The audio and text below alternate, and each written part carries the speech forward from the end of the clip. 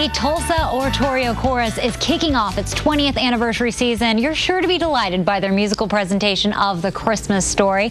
It's got to be good because they're taking the show to Carnegie Hall. Director Kurt Long is here this morning with the group. You guys look fantastic for this early. Thank you for joining us. All right, Carnegie Hall, how did you get an invitation like that? Well, we sang in Greece 2 summers ago, and the director of that operation out there liked what we did and said, how would you like to come and sing at Carnegie Hall? So we're going in a couple of weeks. That's amazing. So are you taking the pieces there? Yes. Okay. If your viewers can't go to Carnegie Hall the day after Thanksgiving, they can come to First Baptist Church a week from Saturday night on the 17th and hear the same music there we'll be doing in Carnegie Hall. Amazing. All right, tell us about how you picked pieces to sing for this. Well, our artistic director is Dr. Tim Sharp, and he has a wonderful selection of music. We do all kinds of music, everything from Bach to Rachmaninoff to Rutter, and this particular concert that we're doing on the 17th will be Vaughan Williams and John Rutter, 2 pieces. The featured piece will be a Christmas piece,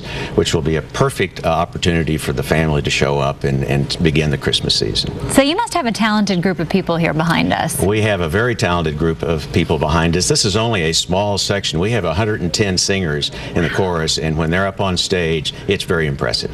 But these guys here behind us are very, very good singers. How did you, is it just who could wake up this early? Is that how it worked out? This is what we call the chamber chorus, and it's a subset of our Tulsa Oratorio Chorus, and they will be singing some of the pieces and some of the parts from the Hodier that we will be doing on the 17th. All right, tell us about the piece that we'll hear here in a moment. This is one of the chorales, which is one of the softer pieces. The Hodier has all kinds of things. It has drama, it has mystery, it has camels, it has all kinds of things from the Christmas Story. This is a very soft piece that is almost like a lullaby. The words are actually a translation from a Martin Luther hymn. Fantastic. Well, we want to hear it, but we want to tell you guys how you can come listen to them as well. It's the Tulsa Oratorio Chorus, and they're singing Hodier. That's November 17th at 7:30 p.m. They're at the First Baptist Church at 403 South Cincinnati Avenue. Give them a call at 918-596-7111. Also, you can look them up online. That's tulsachorus.com. Take